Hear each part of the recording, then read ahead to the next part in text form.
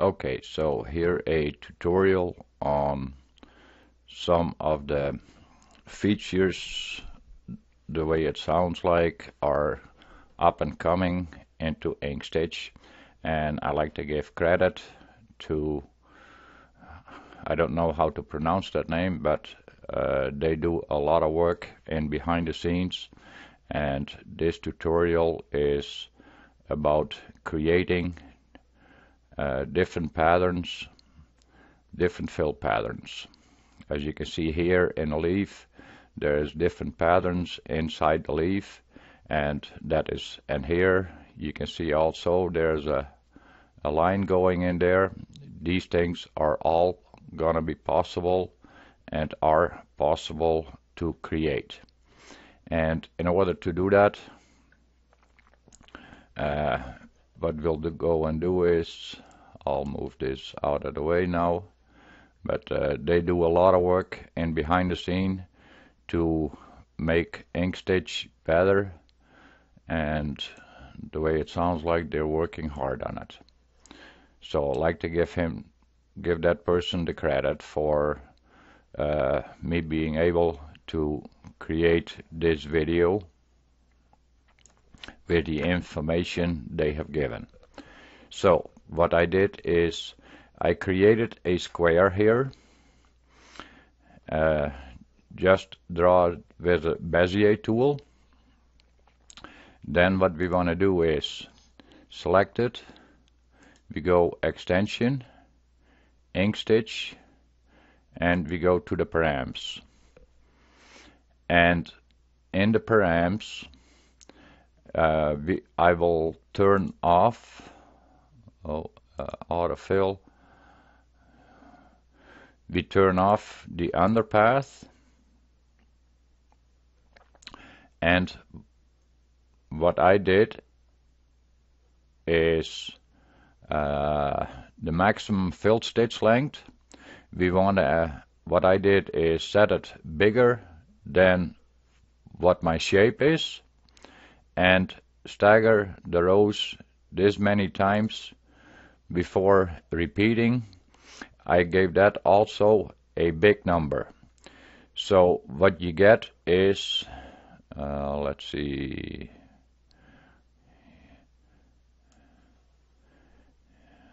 I'll do a restart here.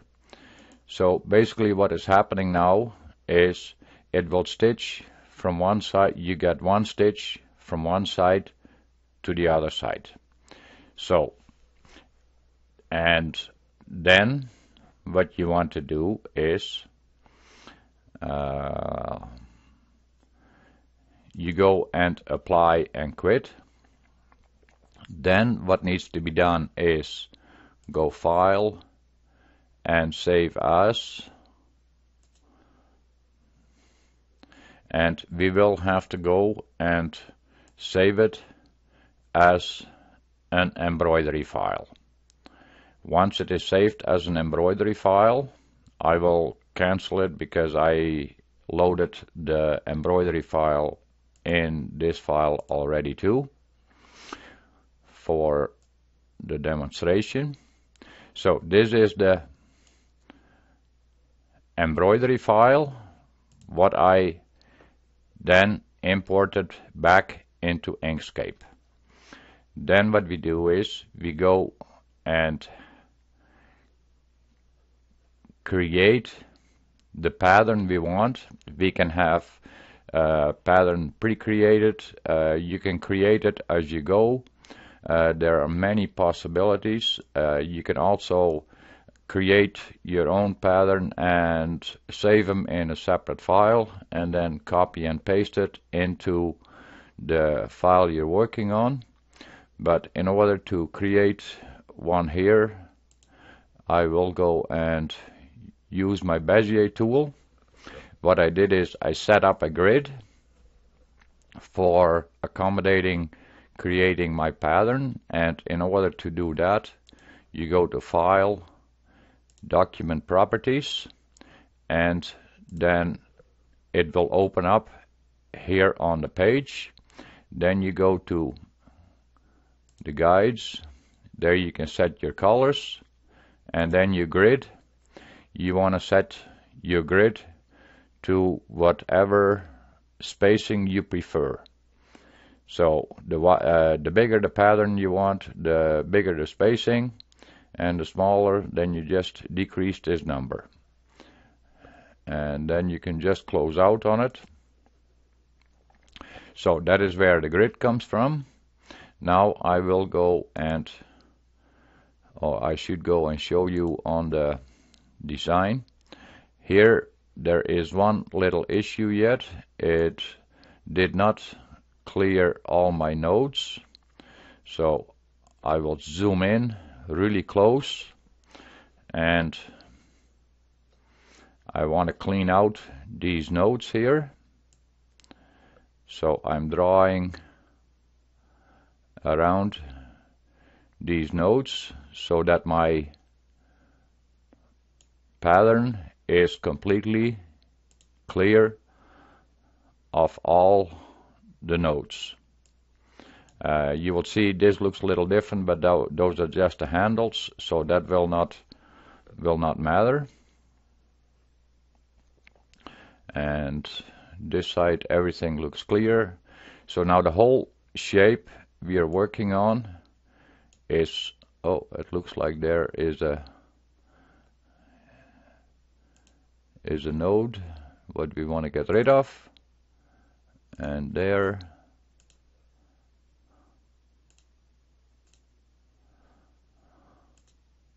Okay, now the whole inside of the pattern is cleared of all the nodes. So now what we want to do is we want to create our pattern we want to create inside the shape. So what I'm doing is I'll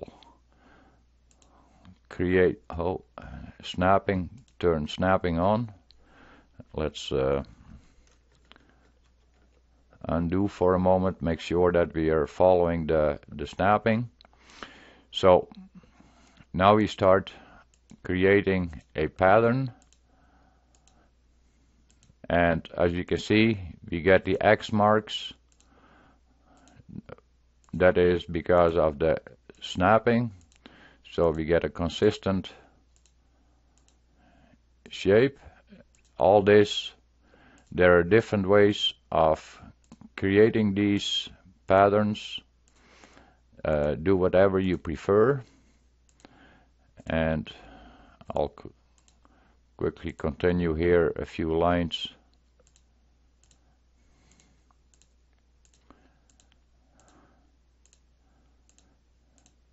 And once we have the pattern created, then the fun starts. You want to make sure that you cover it far enough, because I'm gonna go and rotate it, because the way it is now, the stitching is horizontally. So for our pattern, if we want to create a nice pattern, we don't want that the lines are really going in the same direction. So in order to create the different direction, we'll go and make it a little bigger, and then we will rotate in a moment. Okay, that's where so there I created a path what we are going to be using as a pattern. Now I will go and select it, and I will go and rotate it. I'll turn snapping off so I can line it up to where I want it. And as you can see, some of the corners, I should have drawn more lines in there. That still can be added, but let's just leave it at this for now. And so now we can line it up to, if we say, hey, we want to have this line and that line in the corners, then we can go and line that up exactly. And as you can see, and then we want to line up that so that everything is a little equal. But yeah, I should have had it taller, so I would also cover this area for a pattern. But I'm not gonna bother with that right now. So then what we do is we have this selected, and then shift select the embroidery file. Then what we want to do is path, cut path, and then the whole design is being split up in lots of different paths, because each embroidery line is split up in multiple paths. Then what we want to do is we go to the node select tool, and as you can see, there are all the nodes. Then what we do is we select all the nodes, and we go and join selected nodes.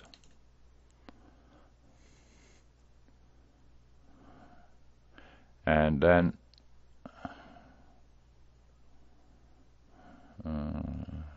doesn't seem like it is working, because I should, okay, there we go. It takes a little bit of time for it to work, because as you can see now in my object panel, I only have 2 paths again. So all my nodes are now combined. Then what we do is we select it, and then we go extension, inkstitch, we go to the params again, and if you open the params, you will get that it is trying to create all zigzag stitches, but that is the satin stitch along path. So we don't want that then we have to change it to the manual stitch placement.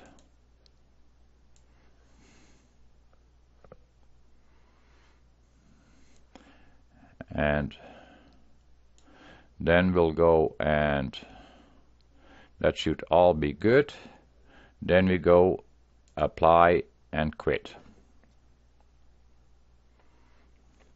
Then what we'll do is we'll go to the extension, inkstitch, troubleshoot, visualize and export, go to the simulator for a moment, and we'll speed it up for a moment. And now we go and have a look at a realistic view, and there you can see, there we have a pattern created in a shape. So, and this can be done really well with satin stitches. You can also draw a single line through there. You can go and create split satin, and you can create any kind of pattern in there, whatever you can think of, and that is all up to you by doing this principle. Okay, thanks for watching, and have fun creating and experience, play with it, and once you get the hang of it, it can become a lot of fun creating new designs in your embroidery. Okay, thanks for watching.